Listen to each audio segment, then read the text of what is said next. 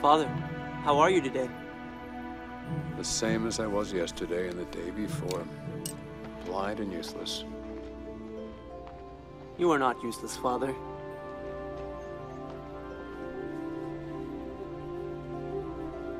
No, I forgot. I am wonderful with the animals.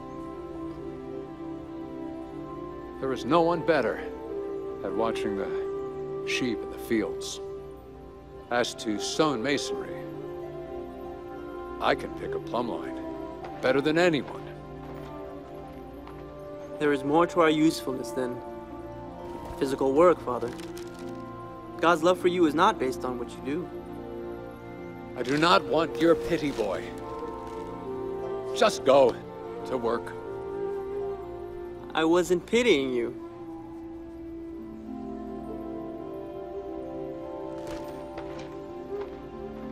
Father, I want to speak to our friends and family when they gather to celebrate baby Layla's birth.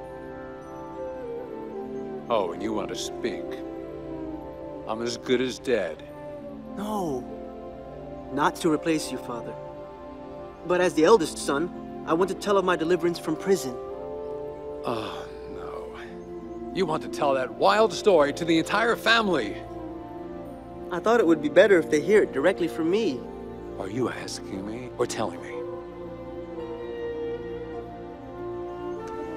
I'm asking for your blessing on what I feel God is telling me to do.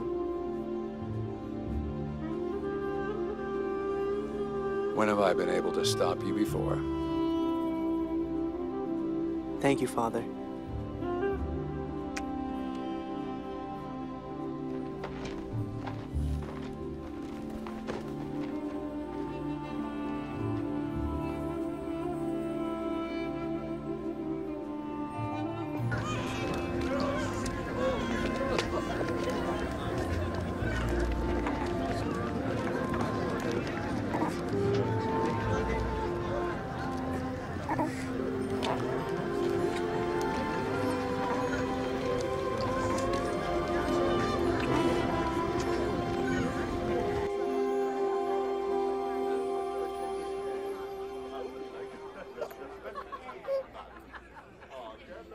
Thank you for coming, everyone. My eldest, Dawud, has asked to speak. I do not agree with him, but he is my son.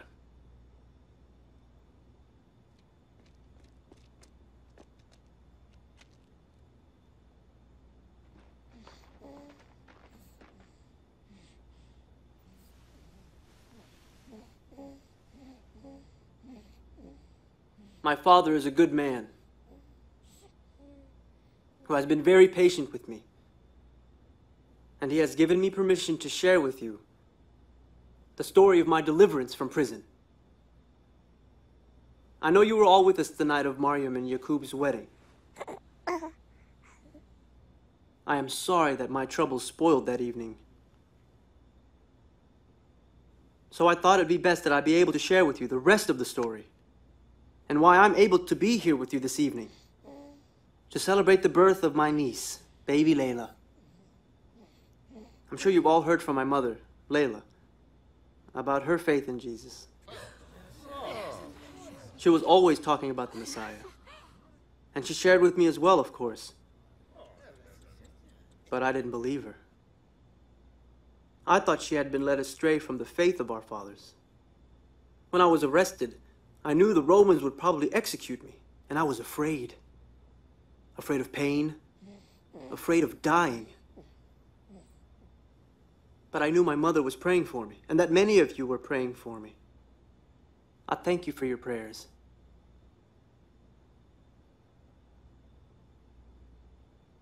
One night, I was awakened by a light, a warmth shining through the blackness of that cell. I opened my eyes and saw a man standing before me. He was pure and holy, and his eyes were like fire. And then he spoke to me. He told me everything I had ever done. I thought my heart would break, and I wept.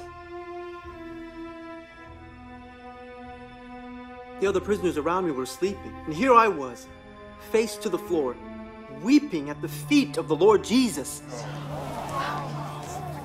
And I did not understand at first, but this past month I've learned from those who are much wiser than I. The scriptures say that when God created the world, He made the man and woman live in His presence and feel His joy. That was His plan. But they distrusted and disobeyed His command. And that shameful act separated them from God and ruined the close relationship between the man and woman. We too continue to disobey. The scriptures say that the result of this sinfulness is death and separation from God. But God does not want you to be cut off from Him and His love, living in shame and fear. So just as He provided a ram to die in place of Abraham's son, God sent us Jesus to die in our place. Surely you know this is outrageous. What about our traditions, the scriptures, the prophets? Cousin, hundreds of years before Jesus came, the prophets foretold in the scripture that the promised Messiah would suffer. Isaiah wrote, "He was pierced for our transgressions. He was crushed for our iniquities. The punishment that brought us peace was upon Him, and by His wounds we are healed." The prophet Moses declared, "Anyone hanging on a tree is cursed by God." When Jesus died on the cross, He took upon Himself our curse of sin and death. His sacrifice and resurrection freed us from the power of evil and rescued us from darkness and redeemed us from a life of fear and shame.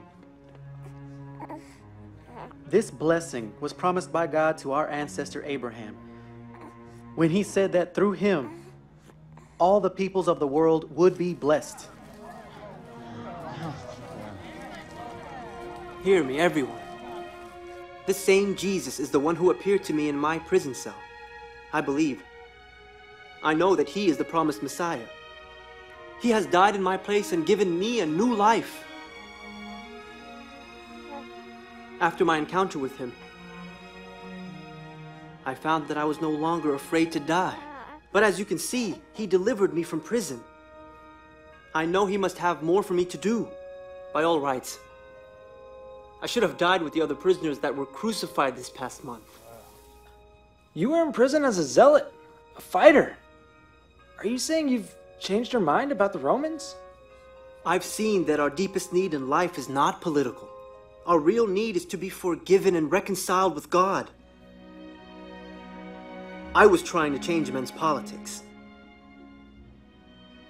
God wants to change men's hearts. Why should we believe this Jesus was God's chosen one? Because God raised Him from the dead. Rivka, who is here with us this evening, is close friends with one of the witnesses of that resurrection. Auntie Rivka, could you tell us what Mary Magdalene shared with you?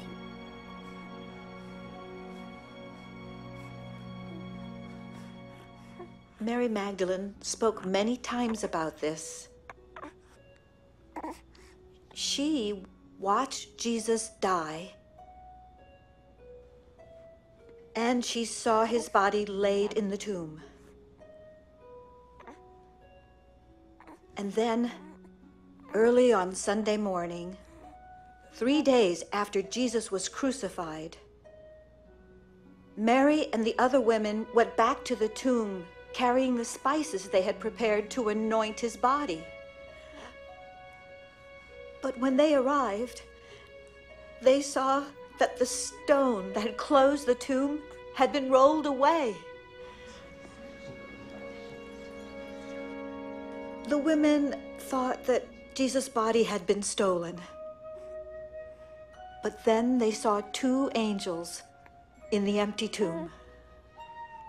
And the angels told them that Jesus had been raised from the dead.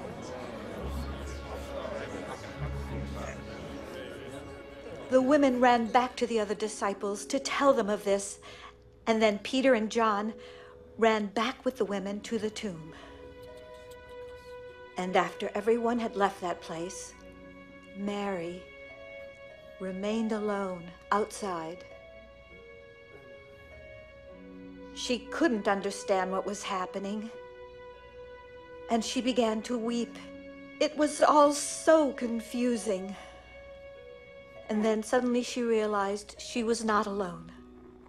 A man talked to her, and he said, "Woman, why are you crying? Who is it that you are looking for?" She thought it was the gardener. So she said, "Sir, if you have taken his body, please tell me where you have put it, and I will go and get him." Then he called her by name. "Mary." And as she looked up, she realized she was speaking to Jesus himself. He was there before her. She ran to him and threw herself at his feet. Mary herself gave this testimony to me. And Jesus appeared many times to his followers over the next 40 days, and he taught them many things. Then, on the Mount of Olives, he ascended into heaven before their eyes. What does this mean for us? For me? Believe in the Lord Jesus and be baptized in his name. Trust in him, and you will be saved from your sin and shame to live a new life with Jesus. I too have come to know the Messiah. He has changed my life and given me joy in my old age. And he has changed my life. And mine. And mine. God has made a new life available to anyone who will call upon his name. This is the good news Jesus shares with us tonight. He is alive and here in our midst right now. This is enough.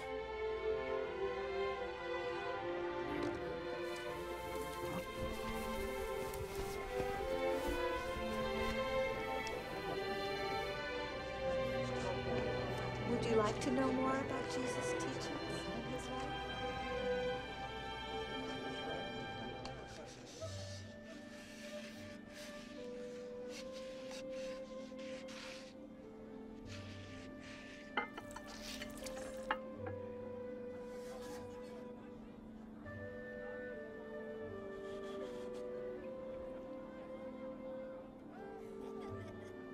I've been thinking about your Jesus. Oh? And Dawud's story. I don't understand it all, but I want to believe what you have told me is true. I want to believe, but... What is holding you back? What would my parents say if I became like you?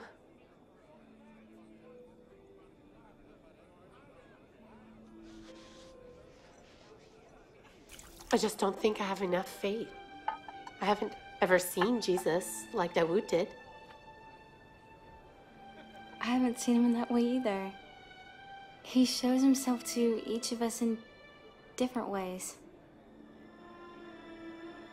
But you can always ask him. Ask him for what? For faith. For courage. Ask God to show you what is true. Could we pray together? Of course. Just Talk to him with your own words. From your heart. Out loud?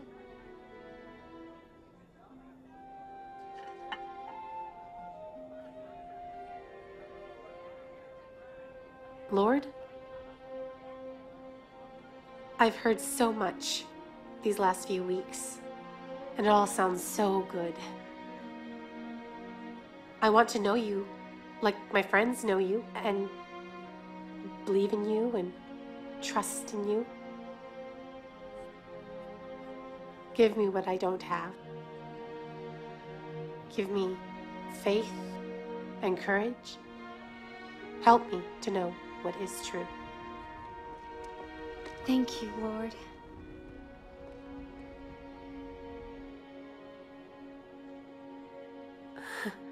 I think he heard me.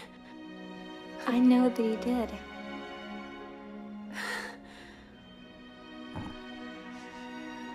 If I want to become Jesus' follower later, what should I do?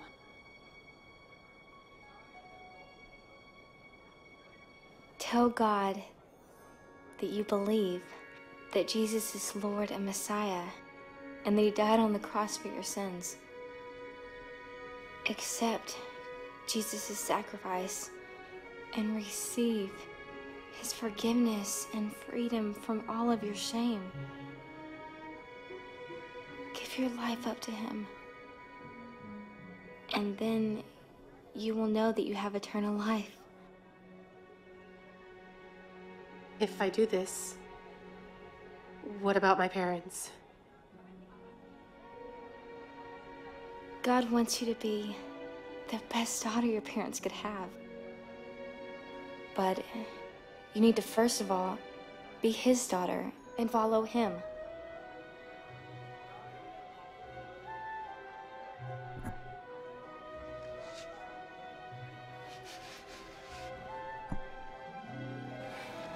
Oh, what a beautiful baby.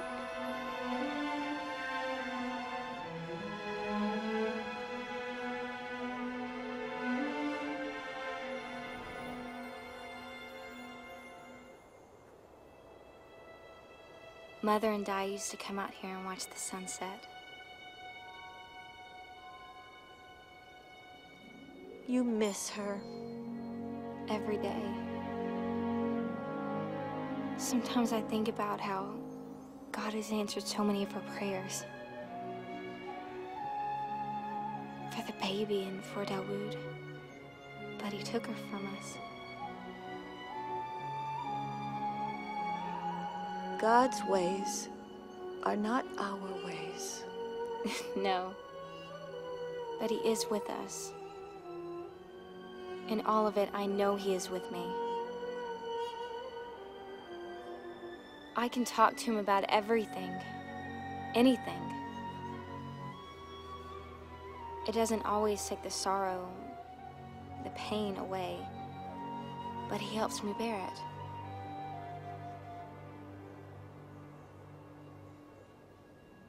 It's as if I'm going through a desert place, but somehow, because he is there, he makes the desert, even the driest, harshest place, rejoice.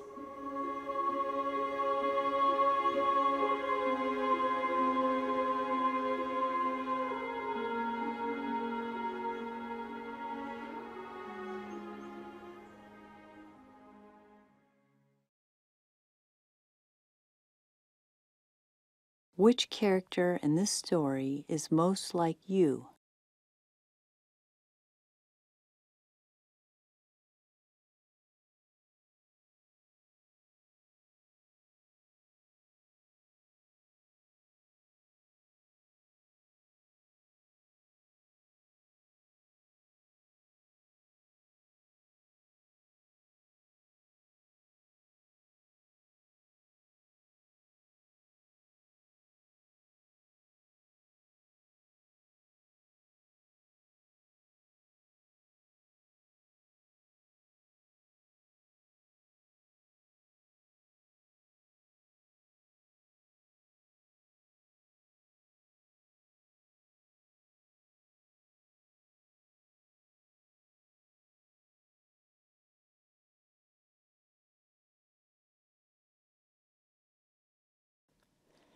Do you admire Dawud for sharing his story with others? Why or why not?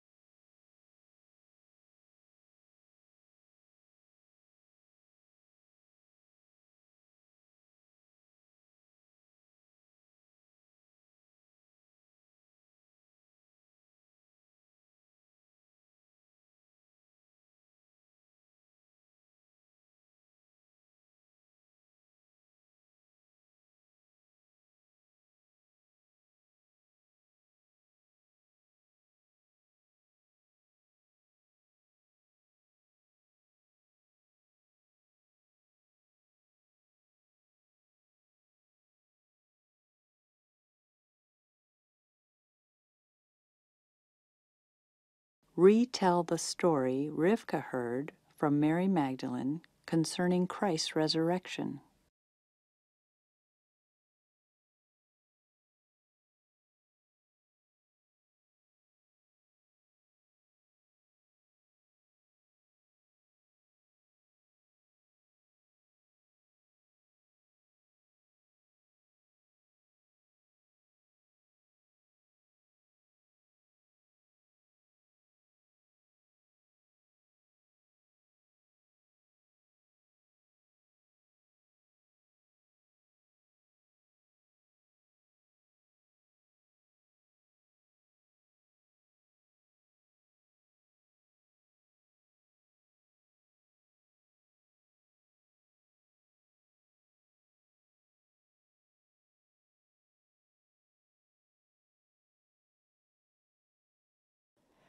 What is your response to Mariam and Dahlia's conversation as they wash dishes?